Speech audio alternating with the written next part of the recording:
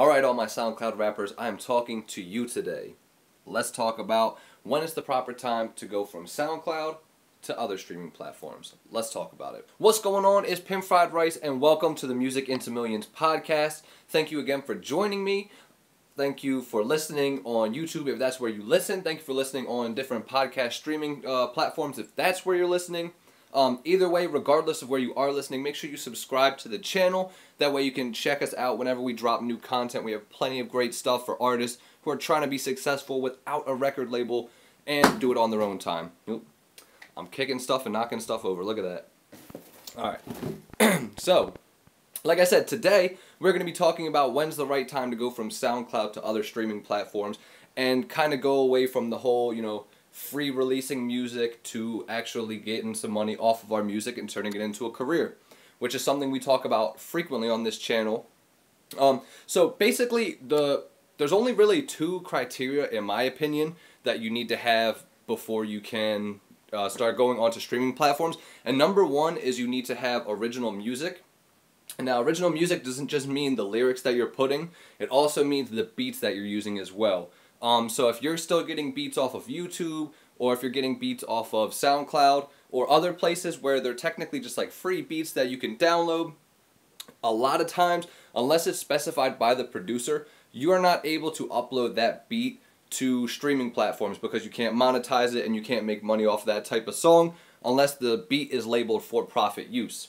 So a lot of time that's when rappers will just post it on SoundCloud. That way they can just get the song out there, which that's perfectly fine. I still, advocate for doing that. Don't, just because you put your songs out on streaming platforms, don't stop using SoundCloud. It's still a great, outlet. It's massive people that really just like to stick to listening on SoundCloud. So don't, completely neglect it once you move on. Just realize that instead of just staying on SoundCloud all the time, we're going to move and branch beyond that. So yeah, that's the first thing, is just if you have original music. So original lyrics, original beats, everything is yours and you own it, because then you're able to put it on streaming platforms without, any consequences of it getting copyright striked or it just being taken down because the producer, rejects the beat from you or whatever. You don't want to run into issues like that, so that's number one. And honestly, the second thing is just you need to be signed up with a distribution company. And a distribution company is essentially just the platform that you upload your music to, and then they actually send it out to like Spotify, Amazon Music, Tidal, Apple Music, all the different streaming platforms, so that way you don't have to worry about it. I have another video, which I'll actually link in the description, that talked about distribution companies a little bit more in detail. I'm not going to go super in depth into them today, but I am going to let you know I personally use DistroKid for mine. And if you're not signed up for a distribution company, I have a little bit of a discount I can give you if you do want to sign up with DistroKid. I'll leave that link below. You'll get 7% off of your first year. And then I'll get a little bit of kickback as well, so we'll both win in that scenario. But yeah, so all you have to do is have original music, and you have to be signed up with a distribution company. And you can go from being a SoundCloud rapper to start putting your music everywhere.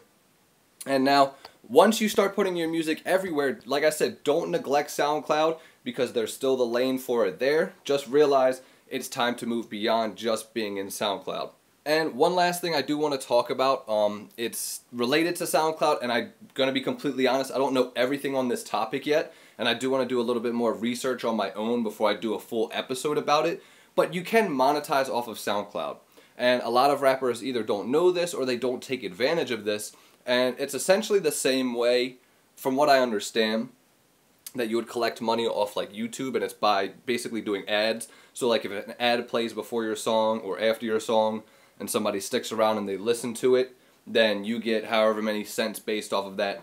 But yeah, start to look into SoundCloud monetization. Like I said, I'm going to do a little bit more research because I just learned about this myself. I plan on doing a full episode about it, that way I can give you guys as much information as possible. But yeah, make sure we move beyond being just SoundCloud rappers, start to move towards turning this into your career, like I say all the time. Let's stop making it just a hobby and stop putting out music just for fun. Let's do it as our career. Have a great rest of your day. Make sure you're uploading on all streaming platforms and SoundCloud. Talk to you later.